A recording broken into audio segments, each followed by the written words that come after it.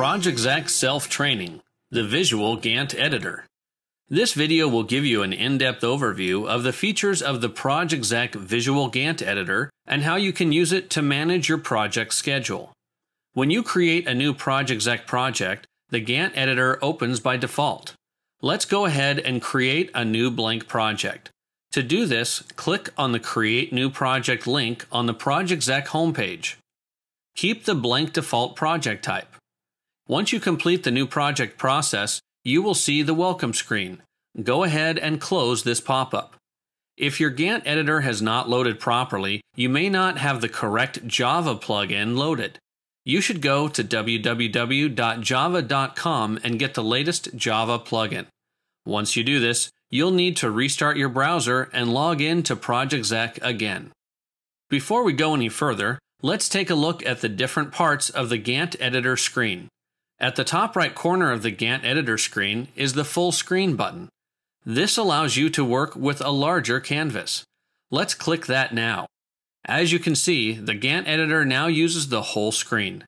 This will become important when you're working with larger sets of project tasks. Let's look at the layout of the screen now. There are 3 panes in the Gantt editor. On the left is the task list grid, which lists the tasks in your project. The columns that are displayed are configurable, and we'll take a look at that in a few minutes. On the right side of the screen is the visual project timeline, which will illustrate the schedule, current completion status, and other information about your project laid out over a weekly schedule. On the bottom is the resource pane. This is where we'll add the people that will be performing your project tasks. Finally, at the top of the screen is the toolbar. When you mouse over any of the toolbar buttons, a tooltip will appear that shows you what the button does. The first 3 buttons are the data toolbar. The data toolbar has 3 buttons: Save, which will turn red when data is waiting to be saved; Refresh, which will reload all of the data in the Gantt editor; and Undo, which will roll back the last change that you made. The next 2 buttons are the task toolbar.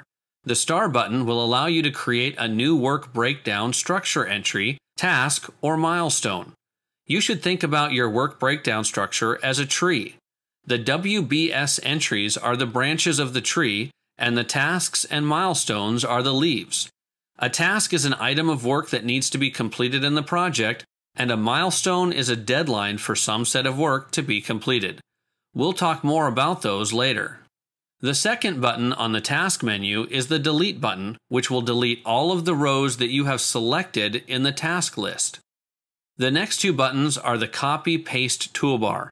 These buttons allow you to copy and paste rows of the task list. The next set of buttons is the Gantt navigation toolbar, and the last 4 buttons are the display options toolbar. We'll spend more time on those once we've created some tasks. Before we go any further, let's add some resources to our project. At the bottom of the Gantt editor is the Resources pane. Click on the arrow on the pane border and show the Resources pane. Because we started from scratch, only the project manager's name is listed. If you wish to add a person, simply start typing their name. I'll type Al and choose Al Mass to be part of the project. You'll have to choose a name from your directory. Once you add a resource to the team, you can assign a role. By default, all new team members are given the team member role. In this case, Al is going to work as a project manager, so I will assign him the project manager role. Let's keep working with resources.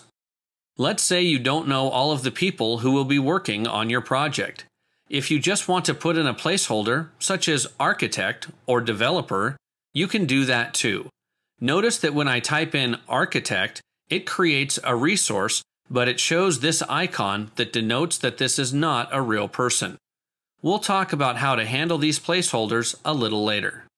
Make sure you add the architect placeholder and the developer placeholder, and then hit Save. If you need to, pause the video at this point.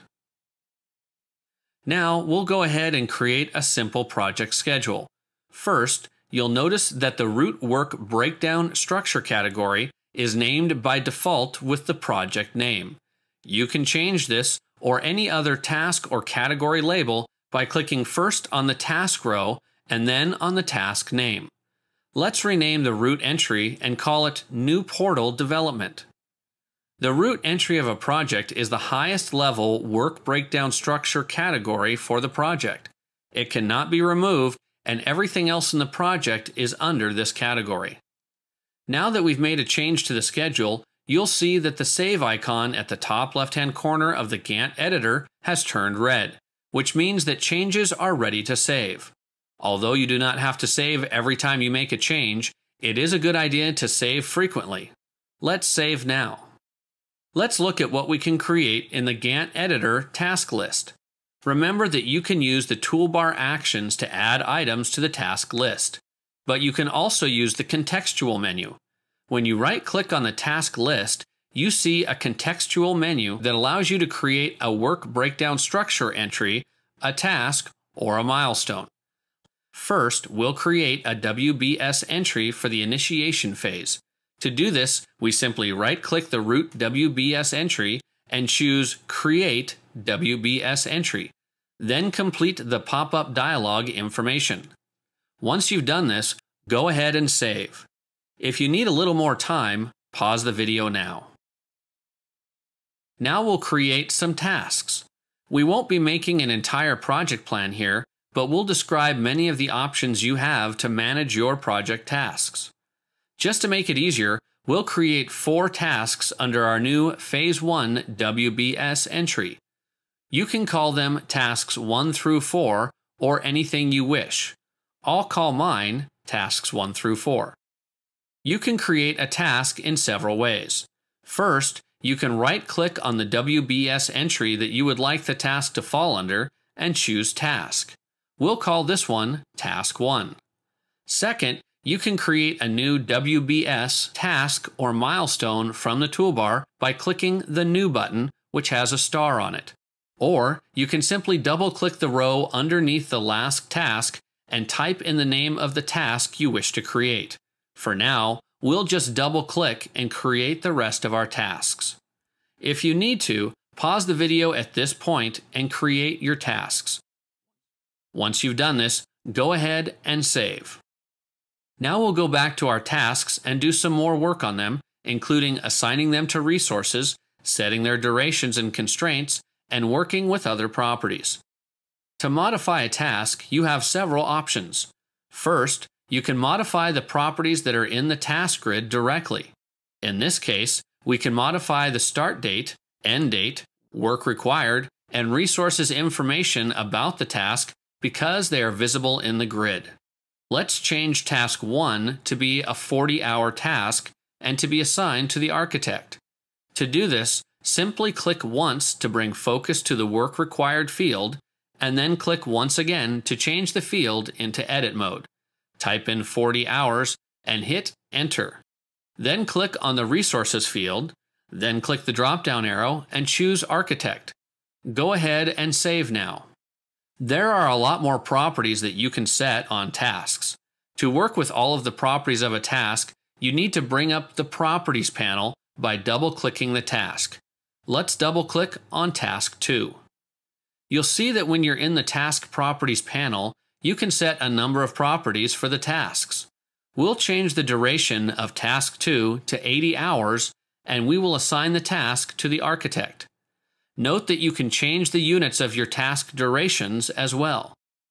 We're also going to set a new predecessor for this task. When we open the predecessor section, we can click the plus icon and choose one or more tasks to be predecessors of this one. Also, notice that you can set any of the 4 standard predecessor relationships for each predecessor chosen. After we set these properties, let's go ahead and hit OK. Now, let's save again. Sometimes you may wish to have a whole series of tasks follow one after another. One way that this can be done is to open each task and set a predecessor. But there is an easier way. Let's click on Task 2 and then hold down Shift and click Task 4. This will highlight all of the tasks between Task 2 and 4. Now right-click the highlighted tasks and choose Chain Tasks. You will see that all of the tasks are now linked and follow one another in a linear series. Go ahead and hit Save. Now let's add some columns to our task list, which can help us see what we've done so far. To select the columns to show in the task list, click on the Visible Columns button on the toolbar. This will show all of the possible columns that you can add to the task list. Let's add predecessors and progress columns. Check these off and then click OK. You'll see the new columns in the Gantt editor now. However, you may wish to rearrange the columns.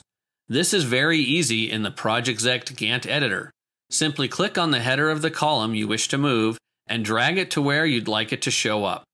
Now let's look at the navigation toolbar.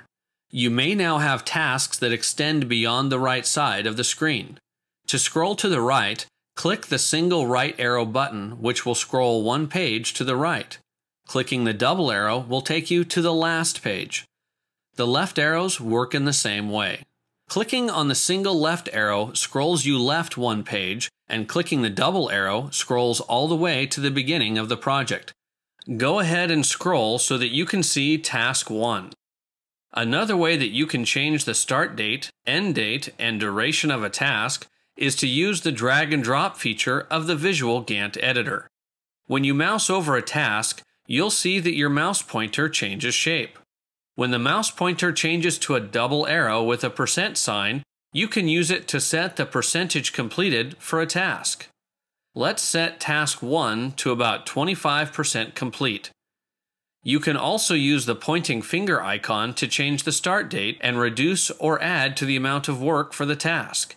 Let's click with the pointer finger at the right side of Task 1 and make it a bit shorter. Now let's save. We haven't assigned resources to Task 3 and 4 yet. These tasks are both going to be assigned to the developer. Let's add the developer to the task in a new way. You can go to the Resources pane and click and drag the resource to the task to assign it.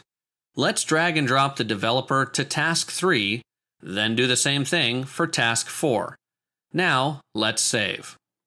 We put in the architect and developer placeholders earlier. Now we know who is going to be assigned to the project. To replace a resource in the project, simply go to the row where the placeholder resource is and start typing the new name. Once you choose a name, all project assignments will be changed to the new person. I'll choose Philip Collins as my architect and Amanda Calder as my developer. As you can see, all of the tasks assigned to the architect and developer are now properly assigned to Phil and Amanda. Let's save. Finally, let's look at the filtering and display options that the Gantt editor provides. By default, the Gantt editor always displays everything, meaning that there is no filter applied. On our project, that's not an issue since we only have a few tasks.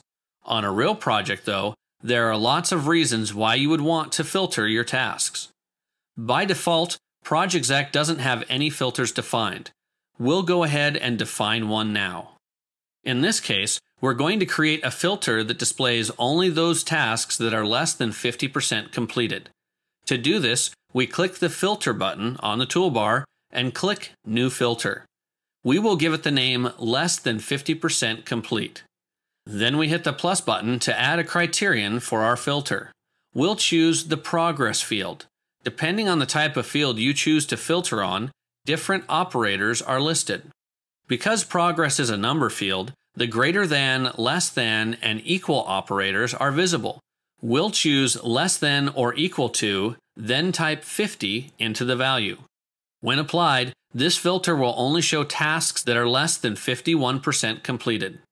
When we click OK, the filter will be automatically applied. The filter icon on the toolbar is red to remind you that a filter has been applied. Just to see how it works, let's set the filter back to none.